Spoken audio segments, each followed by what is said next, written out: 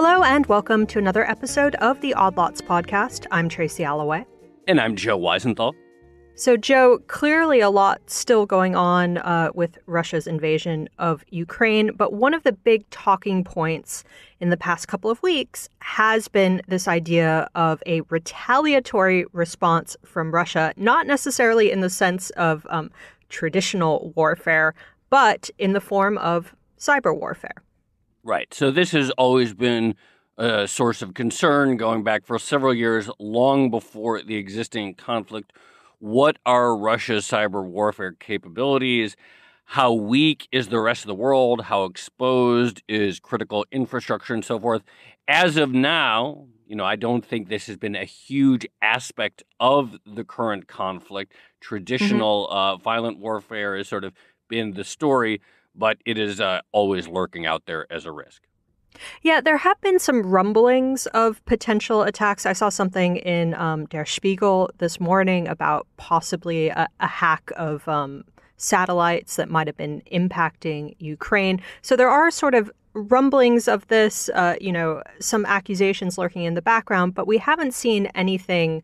Let's say we haven't seen anything major yet. And I feel like cyber security risks, it's one of those things that you always see people mention as a sort of left tail risk. You see lots of analyst notes about it, but no one really talks about it in concrete terms. It always seems to be just this vague threat lurking in the background.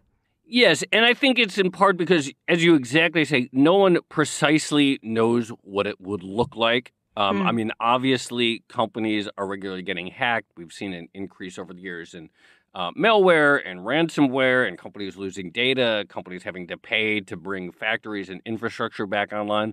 Of course, I think it was late 2020 or maybe early last year, there was that pipeline on the central part of the United States. So these things recur, but I think it's very nebulous what that risk actually looks like. So today, I'm very pleased to say we are going to try to get a firmer handle on what cyber warfare risk might actually look like. And we're going to do it maybe a little bit differently to what we normally do. But today on the show, we're going to be talking to a hacker about what it actually means to, do cyber warfare, to hack into someone's systems, what the threat actually looks like, and what is possible from a technological perspective. I'm really looking forward to this. Sort of different from our normal path, but of something important to learn more about. Yep. So we are going to be speaking with Matt Suiche. He is the founder of Comae, an incident response startup based in Dubai, which is where I met him. And I have to say, he's definitely an expert on all of this. Matt, welcome to the show. Hi, Tracy. Hi, Joe. Thanks for inviting me. Looking forward to talking with you about what cyber war might look like. Yeah. So you have a bit of expertise in this. I mean, not just from the hacking perspective, but there are some Russian hackers who seem to be obsessed with you. Is that right? Yeah. So I assume you're referring to the group called the Shadow Brokers that mentioned me like a few years back. Yeah. So just for background, Matt and I met when I was working in Abu Dhabi and Dubai. And this was back when Shadow Brokers had a major attack, and there was a lot of talk about them. And they allegedly were a Russian group of hackers, and they seemed to really, I don't know, just focus on you, Matt. Yeah. So I guess like one of the main reasons for the focus at the time was mainly due to the fact that I was analyzing a lot of the documents that they were releasing. To date, that's one of the group that released some of the most significant documents in cybersecurity, like partly as significant as the Snowden document, to give some context for the audience. And as part of the release, they release operational notes and exploits that belong to the US government, particularly to the NSA, which is the main intelligence agency in the US, where they were exposing US intelligence capabilities. So those documents were released. I was part of the main people who were like analyzing them. And like you said, they've been mentioning me a few times. So far, like the main assumption is that that group is affiliated to the Russian government. And like many times, and I'm sure we're going to talk about it more in details. With cyber, it's very hard to know who is doing what. Sometimes it takes years to find enough evidence.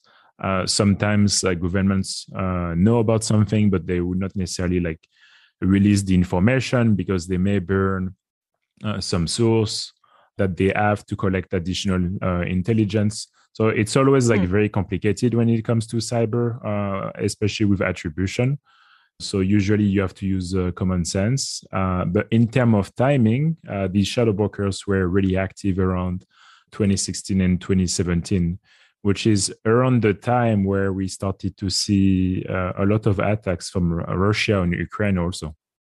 When you say attribution is difficult, I mean, intuitively, of course, that makes a lot of sense. What are the type of evidence, or what are the certain fingerprints? Because you hear that a lot. Oh, there's a hack and people often suspect Russians, sometimes Chinese.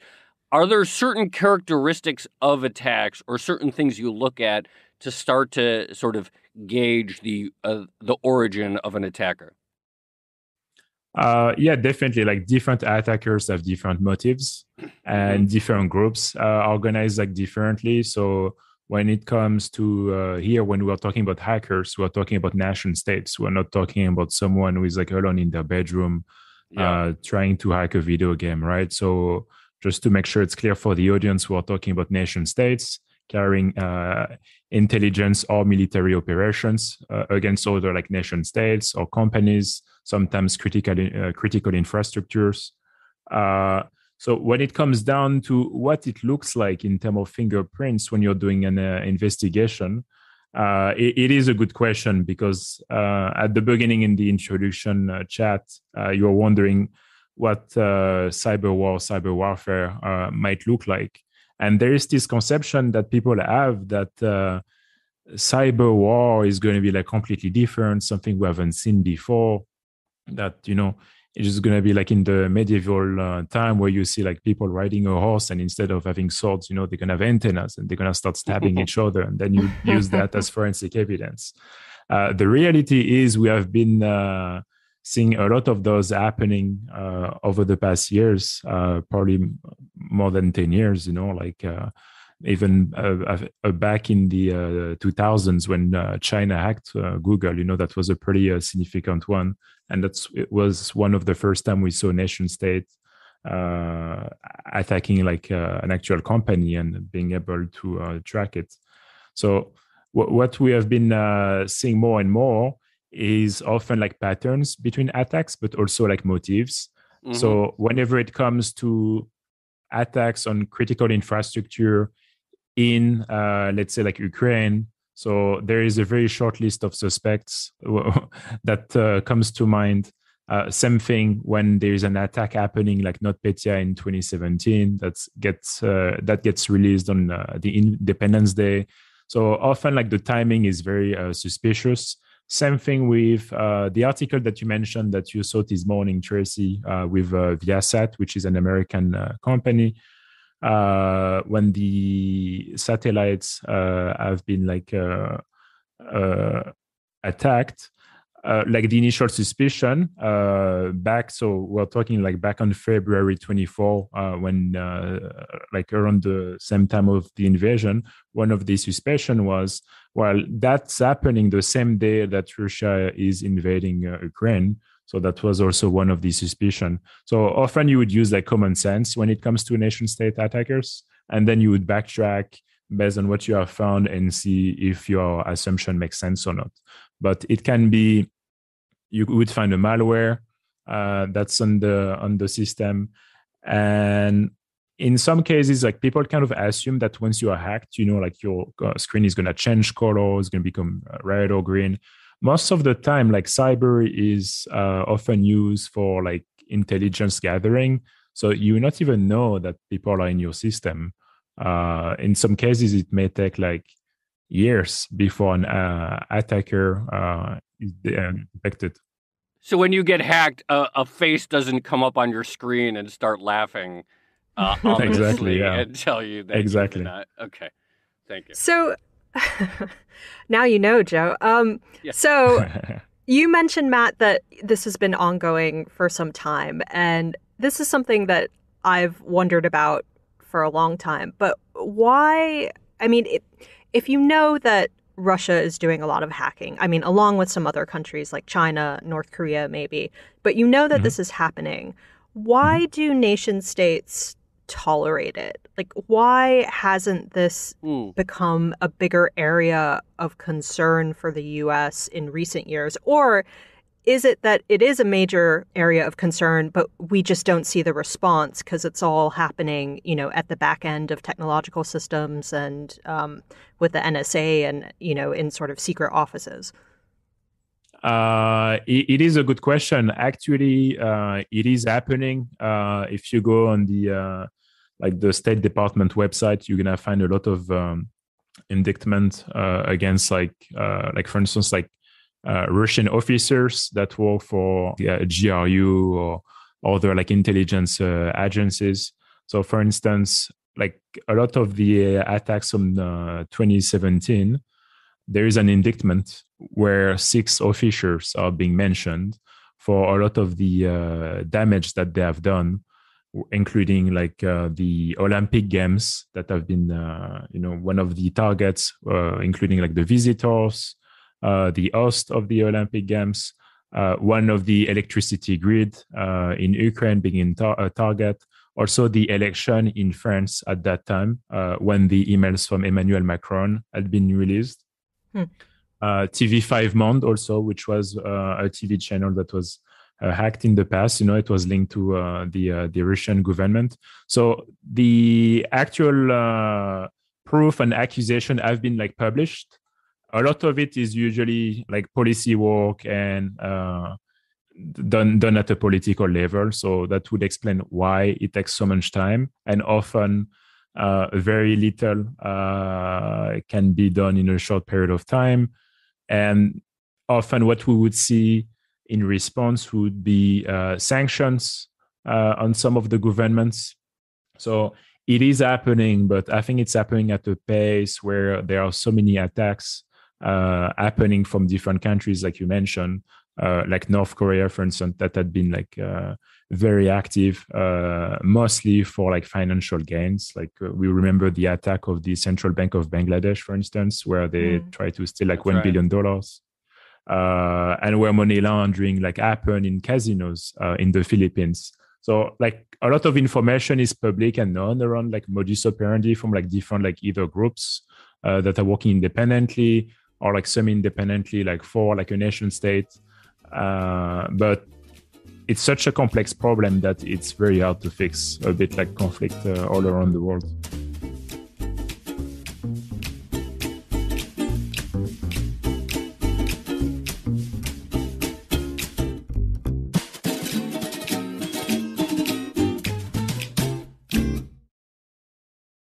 So a nightmare scenario in the U.S., but anywhere, is this idea of they're going to hackers could shut down critical infrastructure. Maybe the grid in New York City just goes dark because of some hack attack.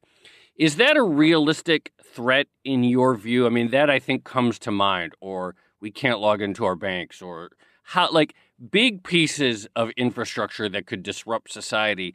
A, is that a plausible threat? And B, is that something that these types of hacker groups could conceivably work on? Yeah, no, definitely. And like I mentioned before, it happened in the past with the Ukrainian power grids. It happened in 2015 and 2016. At some point, the electricity grid was down for a few hours. But one of the things to keep in mind is as those attacks have been happening over the past 10 years, right, defense capabilities, also from different companies and countries, also became more and more efficient, because on one side you have the attackers that are polishing their craft and becoming more efficient, but also on the defense side, people are becoming more aware of what type of attack to expect.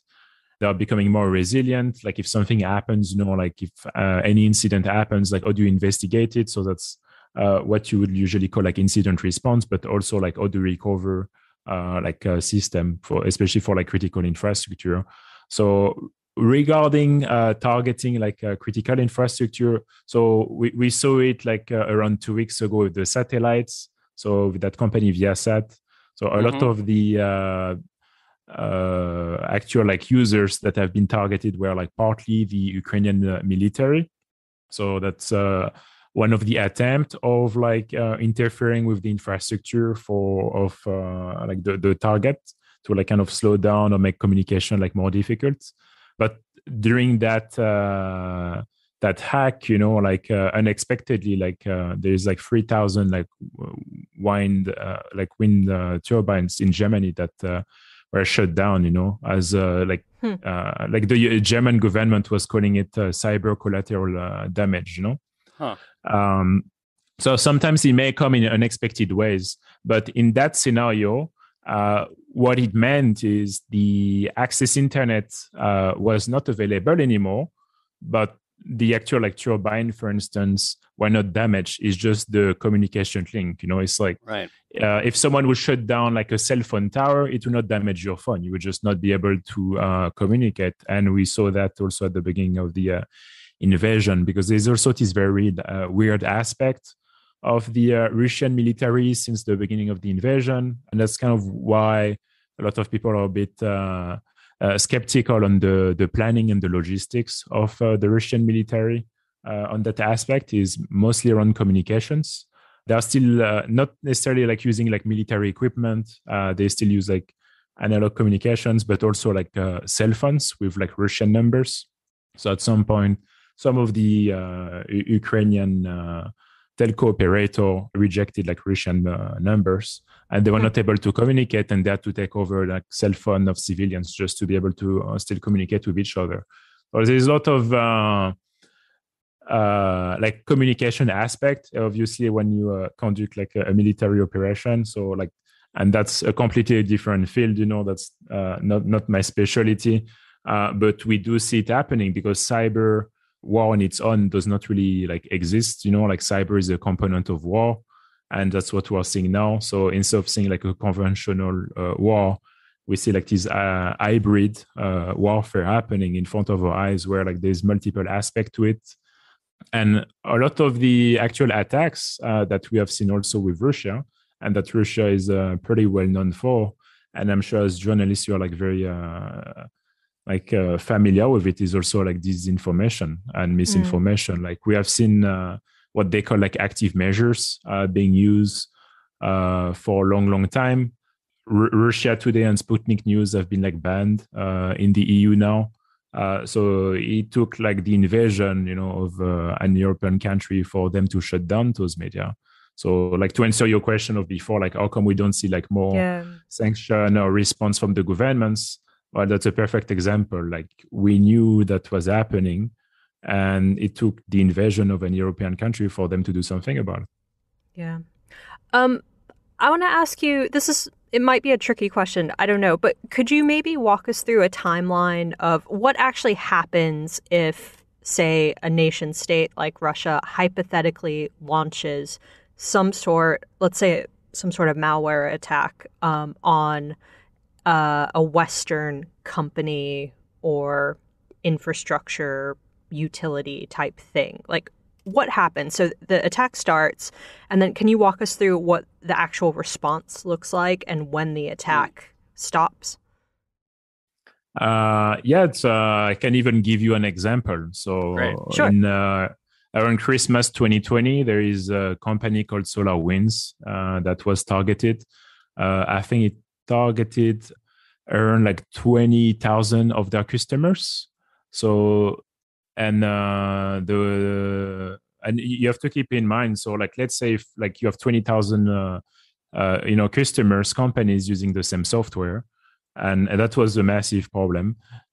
It means that all of them have been hacked. So what happened is what they did is what we call a supply chain attack, where they managed to distribute a malicious update to all their customers. And whenever that update was distributed to all their customers, that was their infection vector for all of those companies.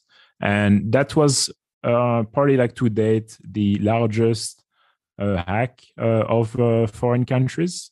That was a huge scandal, obviously. Like the White House blamed the SVR agencies, which is like the foreign intelligence agency of Russia, for that attack. So in that case, yeah, governments have been blaming and pointing fingers to Russia, but out of that, we didn't see like much coming out of it in that case. And in that scenario, it took one cybersecurity company to be a victim that found out that they've been infected by luck. And then more and more people started to investigate, and then they realized, oh, wow, like 18,000 customers from that company have been targeted, and the malware was like spreading undetected. Are companies good at sharing cyber information with each other? Because it is such a sensitive topic. And when you're under attack, on the one hand, I imagine you don't necessarily want to broadcast it to the world. But on the other hand, you could argue that you have a responsibility to your customers, clearly, but also to other companies to flag a threat that is actually happening. Yeah, very good question, actually. So in the case of SolarWinds, if that cybersecurity company that was a victim of the hack didn't raise the alarm saying, oh, we found this, that's suspicious, and then like people followed up and were like, oh, that's actually malware. We found it present in other places. People would not have been able to conclude that so many customers were targeted. And in that scenario, like you're saying, like the information sharing was very beneficial. Often for cybersecurity, so you have like few companies that are like the antivirus providers or endpoint security companies that have a lot of visibility because of the telemetry they have on millions of machines. So for them, it's pretty good to and pretty easy to see if something new like happens. In the case of Microsoft now, which is probably like the biggest cybersecurity company in the world, ironically, they have very, very good telemetry before the invasion. So a wiper, which is a malware that's designed to erase the computer, was detected. So a few different security vendors managed to detect it. Microsoft was one of them because that really good telemetry. They were able to detect it within like a few hours. In that case, what we noticed so far when it comes to like cyber is there is a huge focus on cyber before the war become actually kinetic. So either to destabilize the enemy or to gather information. How often, you mentioned, and I remember the SolarWinds hack that used a patch update to distribute malware to SolarWinds clients. How often are cybersecurity companies themselves the target of hackers? And this technique of using a cybersecurity update patch to distribute malware, how common is that, and just in general, how much are these companies themselves the target of attacks?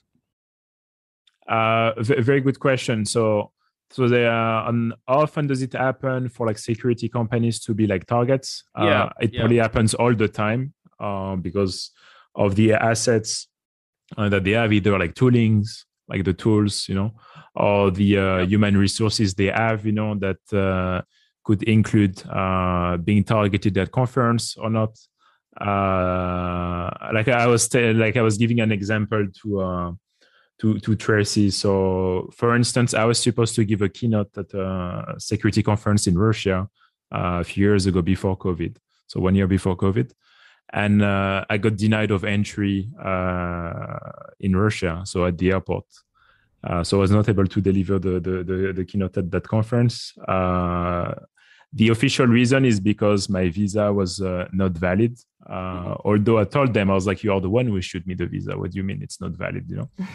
And then I had to fly back on the next flight back to Dubai. So in that case, and often, like there's always stories in security conferences where like security researchers, like are either like being followed or like someone like went into like their hotel room, there is a bunch of like different stories like that. So when it comes to like how often like security companies or security researchers are being targets, it happens a lot. It also happened like last year where like a bunch of security researchers were like active targets by North Korean hackers, mostly like to try to steal like tools from them or if they had any exploits.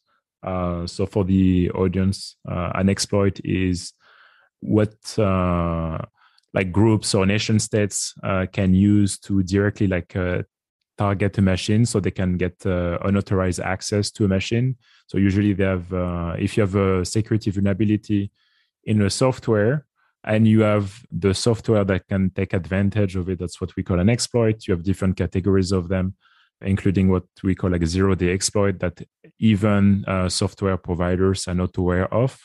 So that could be like Microsoft, Apple, and in some cases it may even not even require like any user interaction to be enabled. And in the case of the nation state type of hacking, because that requires a lot of R&D, it is very expensive. Some of those exploits like go for sale on the like gray market for like millions of dollars. And also like it's very complicated to do because unlike traditional weapons, that's not something that you can replicate. Each security vulnerability bug is going to be different and it requires a specific set of skill set to be able to find and write an exploit. So in the case of a full-on like cyber war, a lot of people were kind of expecting countries to start to use like exploit like left and right at each other. But to go back to your other question, it's something that's very difficult to measure because there's no like proper unit of measures for like often it happens. That's only like when you know it happens, it's only a small subset of the information that you have. Sometimes like what's happening over the past 2 weeks and over the next months, I'm pretty sure we're still going to be analyzing it like, in 3-4 years. Like some of the tools that have been released by the shadow brokers, a lot of the exploits were like 4 or 5 years old in that case. And when they got released, it was, like it got a lot of attention. Some of them have been even like repurposed into some new malwares, including NotPetya, which was targeting Ukraine at the time. So it's very difficult to have, pretty ironic, huh? Yeah. But yeah, it's pretty difficult to have like data on those things. And keep in mind, like you said before, when you get hacked, you don't get like some face like showing up on your screen and some guy laughing. But it is very important to highlight actually, because cyber is mostly used for intelligence. So you want to know what your target is doing. Unless you just want to steal money, that's a completely different category of a cyber attack.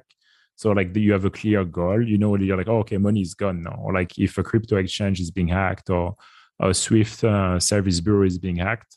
But most of the time it is for intelligence. And whenever you have access somewhere, you want to make sure you keep your access. So whatever door you use to enter the machines that you have been targeting and where you are like feeding from in terms of intelligence, you don't want to lose that access. And that's also one of the big suspicion. Like there are cyber attacks happening now, probably on both sides, but we don't necessarily see them. In January, there is a Belarusian group called the Cyber Partisan. I don't know if you have heard about them, but they are very organized. Like they're all like independent, all anonymous, decentralized, around like 20 to 30 people. But what they did back in January, when they started to see that Russia started to ship military equipment from Belarus, they started to target the railway system of Belarus. And this is pretty interesting and very important to notice, because so far when you hear about like independent groups, kind of like related, like counterattacking or doing something. It's mostly like shutting down a website, changing a website. But here you have an independent group that actually managed to create a dent into like a big enemy to affect their logistics. So by slowing down, by shutting down the railway system, they were able to slow down the transportation of military equipment. And the second objective, which is like suspected, is also to create a doubt with the enemy, in that case, with Russia, with the leadership. So to show that the Belarusian allies were not necessarily like that reliable, but also on their side, once they realized that it actually had been hacked, to create a doubt saying, well, if their railway system have been hacked, what makes our own railway system like immune to such an attack? So they would spend like additional like few days or weeks investigating their own infrastructure, postponing like the transportation of military equipment and assets. That's interesting. I want to ask more about retaliatory hacking, but before we do, I just want to go back to something you said about exploits. Is there a marketplace for exploits? Like, how are these things actually sold or dealt? I just have this vision in my head of like a guy with a briefcase in a hotel room opening it up, and there's like different exploits in the briefcase, but obviously it wouldn't happen like that. It depends, like if Nicolas Cage was like selling exploits, I'm sure it would like this. But in some cases, you have to keep in mind that some of the transactions don't necessarily want to be like traced. Right. So using cash actually would make sense. Using payment over like cryptocurrency would make sense. Using wire transfer like would make sense, as long as there is a transaction for something, like everything you can imagine does make sense, right? So like that image you have in mind, I'm sure it happened in some scenarios, but regarding like outside of what a transaction might look like, what the marketplace may look like, obviously it's not like a Fiverr or like a Facebook marketplace where like you're just selecting what you want. So you have companies that are brokers doing this. Some of them, like are quite public in the US or in Australia. Usually they would work with their own government. In the case of each government is going to have different stories. Like in the case of, for instance, like China, like there's a competition that was organized like a few years back called the Tianfu Cup, where as part of the competition, they were saying, okay, like if security researchers like find a bug, like we're going to report it to vendors, etc. But one of the exploits was actually linked to another exploit very similar that was used against the Uyghurs. So regarding like how people buy exploits, like there is a demand that's higher than the supply in that scenario. So most of the time, and the buyers are always the same. It's going to be like governments, like either like NATO members or like like China, like or like Russia, etc. So most of the main governments would just like buy those exploits. I'm sure they also have some researchers like internally finding their own bugs and writing their own exploits. But yeah, like you have a bunch of brokers in different countries.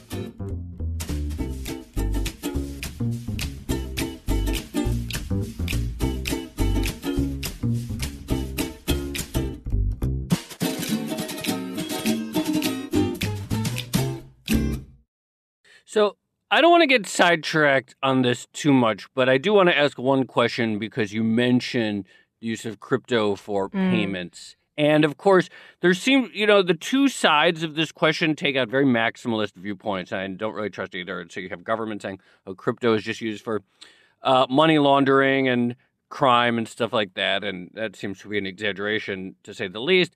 And then you have this sort of crypto defenders who go to the extreme and say, no, crypto is terrible for any of this stuff because you can all see it on the blockchain. And so don't point fingers at us.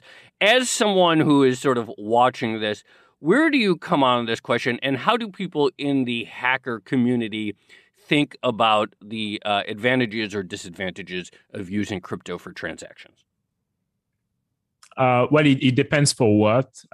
In the case of ransomware, which is a malware that's going to infect machines, encrypt files, and ask for like a ransom in exchange of decrypting the files. Usually, those transactions are happening over crypto. Like in that specific scenario for ransomware, like crypto currencies literally like created a whole like new market for like criminal hackers. Like because otherwise, like if crypto was not around, like you not see like ransomwares. You couldn't just you could not ask for a payment over wire transfer or like over PayPal. Although like in some attacks, for like phishing emails, when they change invoices, they put a fake bank account. You still end up doing like a wire transfer and large amount of money are being transferred. But if that would be the case, for law enforcement, it's much easier to actually like trace who is behind it and to find, okay, like that attacker was there. Those are like the people who opened the account. Okay, there are mules, and then to like trace back efficiently. Regarding like cryptocurrency in the context of Ukraine and Russia, like there's there's a bunch of interesting things happening. For instance, like the money that the Ukrainian government has been raising over crypto, right? Like a bunch of like the founder of Ethereum donated, the founder of like Solana donated, the founder of Polkadot donated. And they managed to like buy equipment with it and invest, etc. They're also talking about launching their own NFT campaign, like in exchange for like people, etc. So they're like using like crypto in a way that makes sense for like financial transactions. But my personal opinion also, it's also like what we're witnessing is obviously there is an actual like conventional war where people are being killed in that sense. But on the other side, Ukraine has been doing very well in terms of like fighting disinformation, which is like widely used by the Russian government. Like when they're spreading fake news about like Ukrainian soldiers being defeated to kind of like reducing like the morale of the troops. Instead, what we see is Ukraine promoting like news of like, oh, like look at those farmers that have been stealing a tank with their tractor and they're sharing videos that are going viral. And we see them, oh, we're using crypto to raise money. Like, hey, people from the internet, like we need your support. Oh, we're also gonna do an NFT, support Ukraine NFT. So I think it's also part of the response to Russian attacks, but not only from like the actual like cyber attack point of view, but also like from a disinformation point of view. Because if you keep the news like positive around it and people engage, people on your side, while sanctions are happening on your enemy, that's very efficient. And I think that's like the way where Ukraine has been very innovative in how to use crypto since the beginning of the invasion. I want to go back to Russia and Ukraine specifically. So, you mentioned the one group and its attacks on Belarusian railways. What are the options for retaliation from, either the West or from independent groups who want to create trouble for Russia? Well, in the case of like what's happening with Yasat, so we have the German government saying, okay, like we think we've been victim of cyber collateral damage from the conflict. So they recognize they've been a victim from that. I guess we're gonna see like the response to it regarding that. I'm sure a lot of NATO countries are also like retaliating in private, not necessarily like communicating about it. That's what I was saying. A lot of the things we're probably gonna like see more, like in few years actually. And actually, I'm glad that podcast is happening like few weeks after the invasion because it also gave us some time to kind of watch what was happening instead of just speculating of like, okay, are we gonna go in full on like cyber war? Are like all the countries, in Europe gonna have like their electricity being shut down for like days? So far that's not the case. And regarding the response from the governments, so there are like few aspects to it. I think a lot of governments so far are also realizing that they have been overestimating the capabilities of Russia. Uh, and that's not necessarily like only from a cyber point of view, because like I was saying at the beginning, there's what we can see now is like the poor planning and the logistics since the beginning of the invasion from Russia. In terms of cyber, yes, more can be done from both sides. But like I was saying, most of it is for intelligence. At the beginning of, for instance, the satellites that were hacked, was mostly to disrupt the military infrastructure. But as we see now, like 2 weeks later, the military infrastructure of Ukraine is still like functioning like pretty efficiently. So if they could have done it, they probably would have done it by now instead of just like dragging the like in the conflict like longer. But yeah, in terms of response from like NATO and in general for like cyber attacks, I think we're gonna see a lot of like policy being changed, over like the next months, probably like new bills being passed, not that it's becoming one of the priority for governments, and there are probably some cases, that they don't listen to before. But I would not expect much in terms of like traditional response. Like, I think it's just like response in the sense of like, okay, there is a war happening, potentially like a world war. Like, are we going to respond? And it's probably going to be like more sanctions, like what we are witnessing now. Those are like part of the actual response. And it also implies, like if they obviously like hack NATO governments. So that maybe like we have seen like Russia being disconnected from SWIFT, then some tech companies, like Apple or Microsoft not selling their softwares anymore.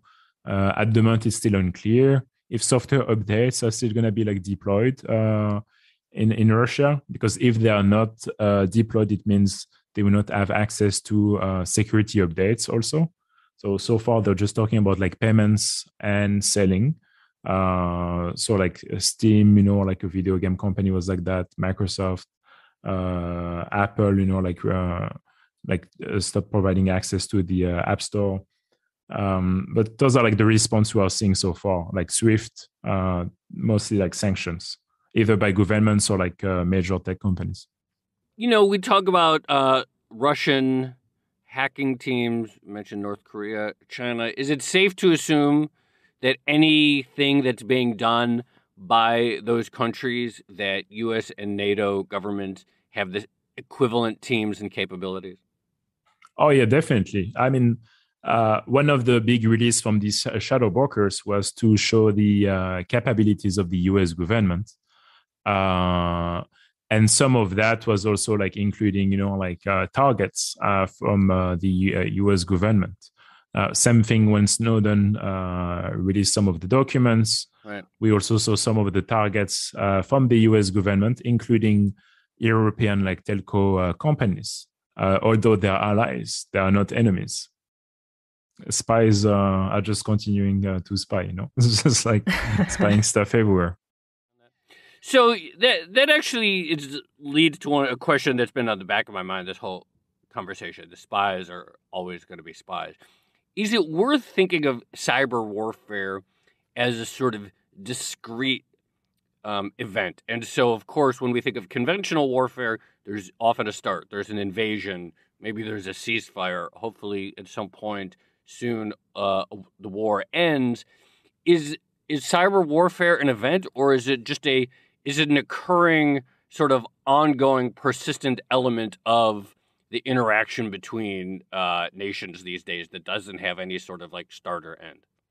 I would say it's a component of war. So that's why at the beginning I was talking about like hybrid war versus like Yeah. conventional war, and mostly it is used here for intelligence gathering, so to collect information Right. on troops, enemies, capabilities. It may be used for disruption, like we've seen with the satellite, Yep. like a few weeks ago, or with the cyber partisan in January.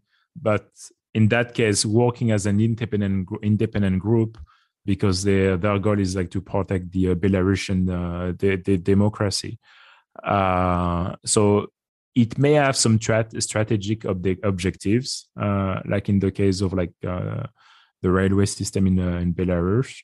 But it may also just be like intelligence. And I think here it is mostly used for intelligence. For disruption, it does not make that much sense once you enter in a kinetic mode, because if you have soldiers like physically present in the country, you can just shut down like cell phone towers.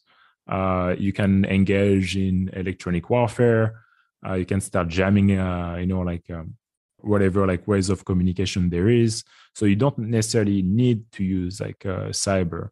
Cyber makes sense before the kinetic like war happening, because you're gonna collect information. You may do some light disruption, but at some point, like once the war is starting, it becomes more of a conventional war where, well, you need a winner and a loser. You need an agreement, or you have like a ceasefire, and then cyber just like kind of like this background element. Depending if you include, like disinformation, propaganda, and misinformation as part of cyber or not, because as we can see now on social media, a bit like when the Arab Spring was happening, when a lot of people were like sharing information on Twitter. Now we can see people sharing a lot of information on Facebook, Instagram, Twitter around the war. Like the donation, like the stories, like the stories, like I was saying about the Yep. tanks being stolen and being shared, going viral. That's part of the information warfare. And that's a very new component, because like things like TikTok, etc., didn't use in the past, and now they're having also like their role within this information warfare. Does that mean that those of us sitting in the US or Europe, we don't need to be worrying about, an attack on critical infrastructure that suddenly takes away our electricity or empties out our bank accounts or something like that? Yeah, no, I would not be worried about it. And even if it would happen, I'm sure like, electricity would be down for like a very short period of time, because there's process in place on how do you recover like a system, just like if something is faulty, especially for like critical infrastructure. So I would not really worry. One of the big story we're getting like critical infrastructure was like the Stuxnet story, which is more than 10 years old now, Right. back in Iran, when that joint operation between Israel and the US was targeting one of the nuclear central. They kind of just stopped it. And then back then, like some movies like came out, what's the name with Chris Hemsworth, Black Hat, where like there's this nuclear central that's exploding at the end, etc. That's like the Hollywood version.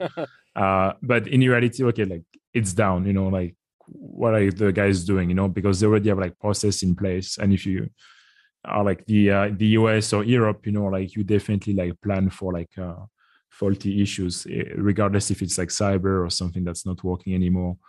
But yeah, in terms of like money being drained from your account, although you won't have your money like being drained directly, but like how low like stock markets are gonna go down now, or is it gonna affect like like the inflation?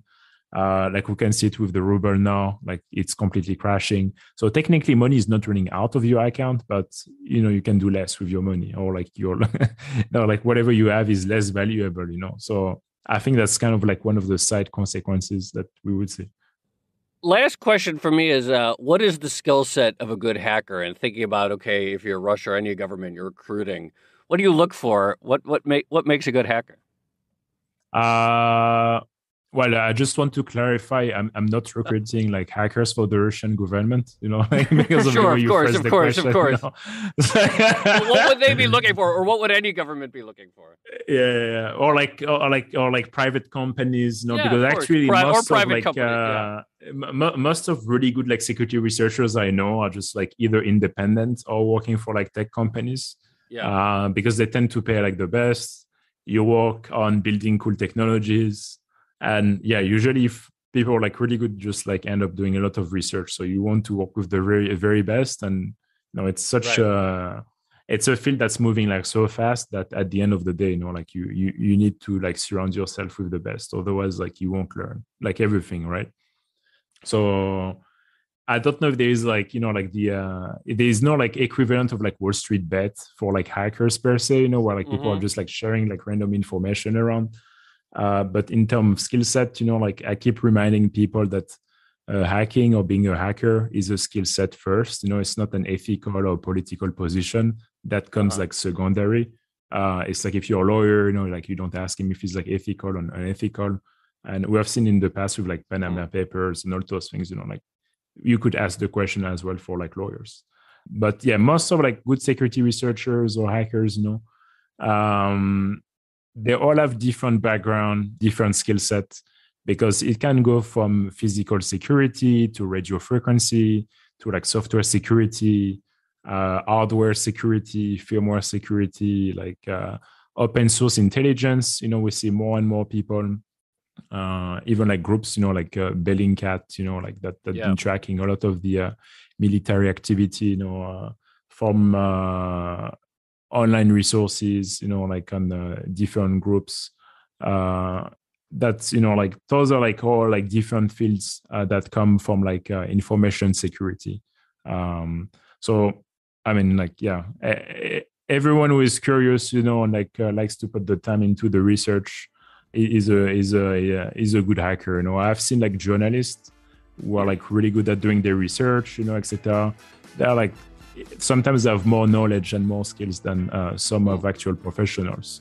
So it's really something that's very across like multiple disciplines.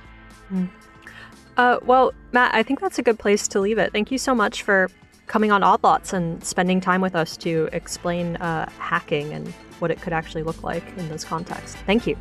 Thank you.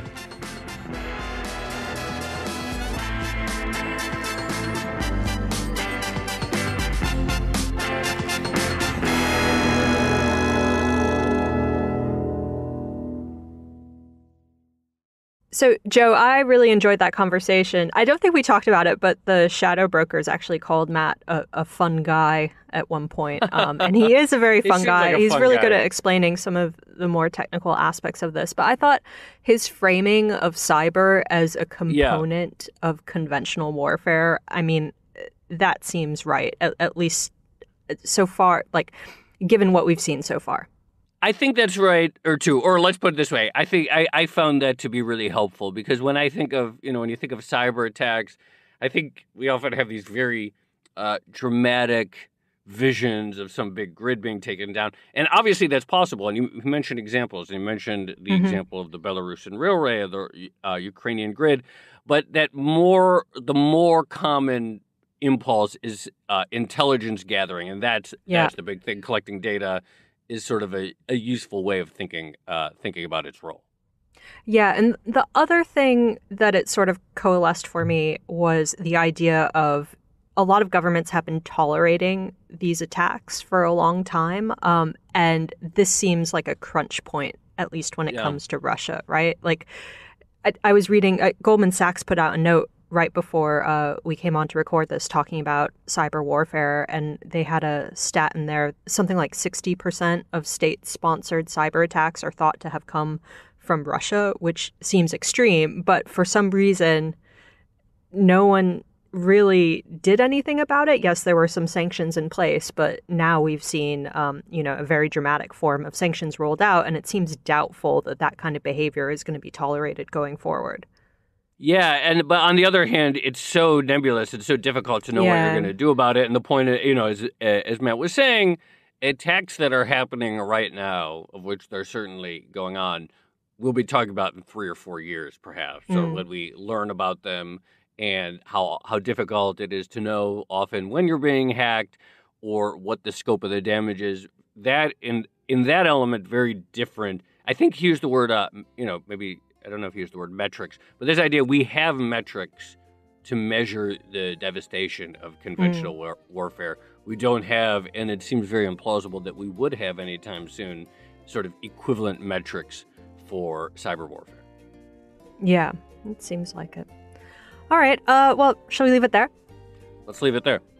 All right. This has been another episode of the Odd Lots podcast. I'm Tracy Alloway. You can follow me on Twitter at Tracy Alloway. And I'm Joe Weisenthal. You can follow me on Twitter at The Stalwart.